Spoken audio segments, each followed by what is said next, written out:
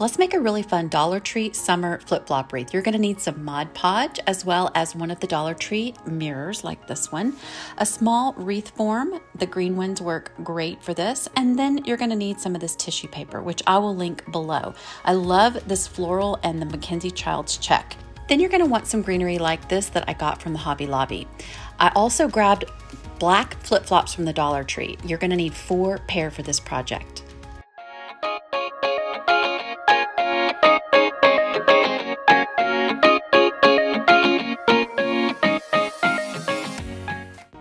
Like I mentioned, you're going to want 4 pair of these black flip-flops. Just take all the tags off and that is all you need to prep these. I got them in size 5-6 and they ran out, so I also picked up a size 7 and 8. Again, I will link this MacKenzie Childs check tissue paper below. I absolutely love this. I think it gives it like a really nice kind of expensive look. So I grabbed the flip-flops, put them on top of the stack of tissue paper and kind of decided which angle I wanted it to go in and traced it with a pencil. Now you can use a pen, you can do this one at a time, but I'm kind of a lazy crafter, so I like to just cut all those pieces at once.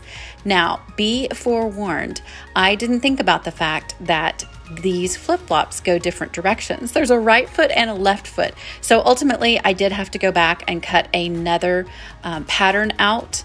You will need a left foot and a right foot. They do vary just ever so slightly. But I cut out the foot part pattern of this tissue paper for decoupaging onto the flip-flops. Now, I want to make sure that you know that you need to flip the flip-flop over and mark on the back where the 3 little thong things are. And you're going to cut at a diagonal the tissue paper in order to make a way for the thong part to fit into the tissue paper, if that makes sense. So let me show you what I mean. First, you're going to take your Mod Podge. You're going to add it to the base of the flip-flop. And just be very generous with it. You're not going to use too little or too much. You really can't mess this part up. It's okay if it gets a little bit on the thong part as well. It's going to dry clear anyway. So I just placed the tissue paper over and I kind of worked it through the thong parts on all 3 of the sections that were going to need to be cut. And then you're going to kind of flatten that out as best you can with your fingers. It does not have to be perfect. Trust me, I spent a long time trying to get this just right and only to learn that it did not matter. Now, once you have this part done, you're going to flip it over and trim any excess tissue that's hanging over the edges just to kind of give it a clean, finished look. Now you're going to take a second coat of Mod Podge over the tissue paper just to kind of adhere it a little better, as well as give it kind of a seal at the top, especially if you're going to put this outside. I wouldn't necessarily put it in the weather, but you could definitely let it be outside. Now I repeated the exact same thing with my other tissue paper, the floral tissue paper. And again, I did learn my lesson and I figured out I would need to cut a left and a right foot out pattern wise for this tissue as well. I love this tissue. Now, again, I flipped it over and I decided to start just kind of pressing down on those little dots on the back, and it gave me what I needed for a pattern to follow for cutting out the creases. Now I'm showing you a little bit closer up here how that process works. Just kind of feed it through that thong part with the cuts that you've made at a diagonal, and it fits perfectly onto the flip-flop. Now, I love that this is kind of a darker tissue paper on these black flip-flops because it's so forgiving. You cannot see where it's just seamless. You can't see where it starts and where it ends. It's awesome. So you just put that top coat on for the same process as the checks. Now, after all of them were done, I took this Gilder's Paste Wax in the color gold and I decided to kind of highlight the thong portion of the flip-flops. Just kind of take your finger and kind of rub and buff it on there. You could use rub and buff. I'm going to link this product below though, because I absolutely love it and I've used it on multiple projects. So I'm going to do this little rubbing the gold on technique to all of the thongs just to kind of give it an extra I don't know, something special to kind of make it pop and bring out the gold in the other parts of this wreath.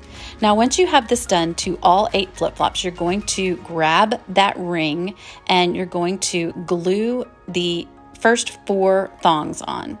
And I went like top to bottom, side to side. So if you're looking at a clock, it's going to be 12 and 6 and then 10 and 2. And once you get those flip-flops onto your wreath, you can fill in with the others, which are going to be your florals.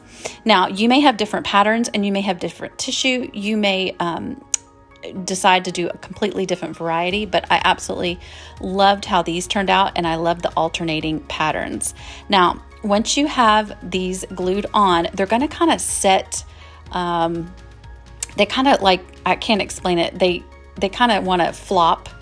They're flip-flops, so they kind of want to flop over on the side. So I'll kind of show you here in a minute what I do to fix that, but just go ahead and put a generous layer of hot glue on. You see how they want to kind of flop right off? And then once I have kind of just a base of hot glue on them and they're kind of just till tack, I just flip the whole thing over and I put a clear plate from the Dollar Tree on it. This is a great weight to keep it to till it dries. And then I'm going to put the Greenery on. So I just took wire cutters and separated this fern-like spray from Hobby Lobby and hot glued it right there in between each of the flip-flops. Now, ultimately, I ended up adding a little more than this one spray. I doubled it up because I decided at the end of the day that this wasn't enough of a spray. Even when I spread it out, I wasn't happy with it. So I added a second layer of it.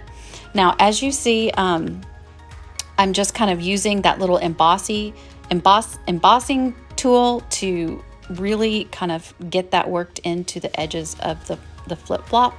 And just, again, you have to let that dry. Now, I'm going to add this mirror from the Dollar Tree, and I just put, again, another generous layer of hot glue, and then I'm going to flip this over again, put the plate back on it, and let it dry again thoroughly. That will help give it the weight that it needs to dry. Now, once it was dry, I flipped it back over. I added this little piece of tissue paper to the mirror because I didn't want the mirror part to show through. I grabbed this little kind of wooden flower from the Hobby Lobby again, and I decided to glue that on front of the mirror. Now, you could have just gone with the mirror, but I loved the look that this little red flower pop gave this wreath. I thought it was the perfect centerpiece, but you can definitely use whatever you like. Now, I am in love with the way that this wreath turned out. Look at how it looks on my front door. It's so different from anything I've seen out there. I'm loving the pops of gold on the thong part of the flip-flops. I'm loving the fern greenery and really just overall the colors. It's kind of a spring floral look with the MacKenzie Childs buffalo check. If you love this, I would love for you to subscribe to my channel and hit the notification bell.